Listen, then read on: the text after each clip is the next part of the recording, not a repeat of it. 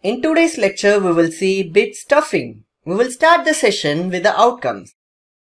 Upon the completion of the session, the learner will be able to understand bit stuffing in HDLC. Before diving into the topic bit stuffing, let's see what is bit-oriented approach.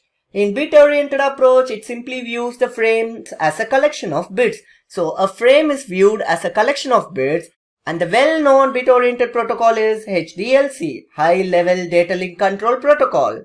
And we know the frame format of HDLC. We have a beginning sequence which is of 8 bits. We have a header which is of 16 bits. We have the variable length body, followed by the CRC, the cyclic redundancy check of 16 bits, and finally the ending sequence of 8 bits. And this beginning sequence and ending sequence are of 8 bits and they are one and the same. Let's see it now. Suppose if this is the sender, please note this is the sender, and if the sender is going to send some data, it is obviously a group of bits. This will be the beginning sequence and this will be the ending sequence. And we know the beginning sequence and ending sequence in HDLC will be 0, 6, 1, 0. So this will be the beginning sequence and this will be the ending sequence.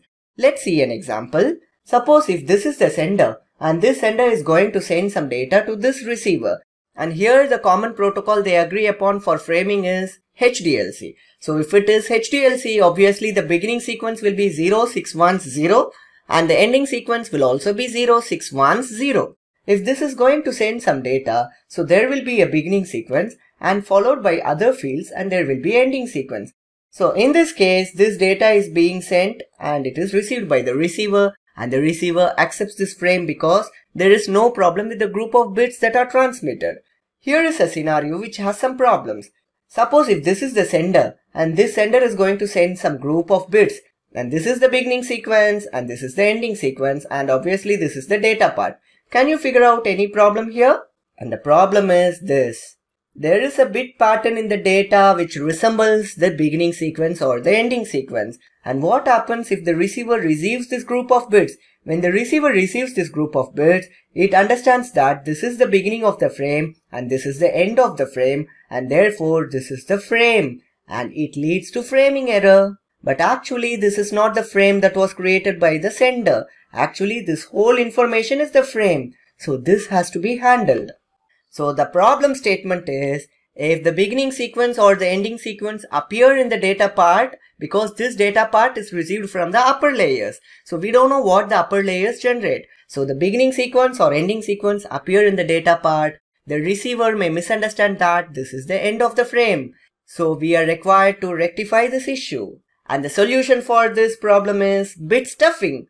And what we are going to do, we are going to stuff a bit where when we receive 5 consecutive ones, a 0 is going to be stuffed after 5 consecutive ones. Suppose if the sender is receiving the data from the upper layer, and if the sender sees that there are 5 consecutive ones, it is going to stuff a 0 after the 5th consecutive one.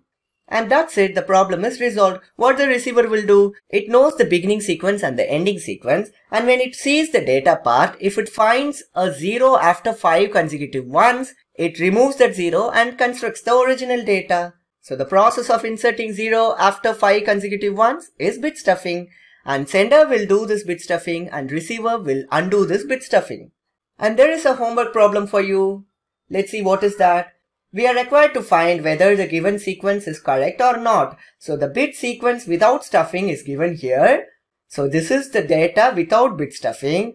And the second line, that is this line, the bit sequence with bit stuffing. The bit stuffing performed on this data is this. And we are required to find whether the bit stuffing performed on this data is correct or incorrect.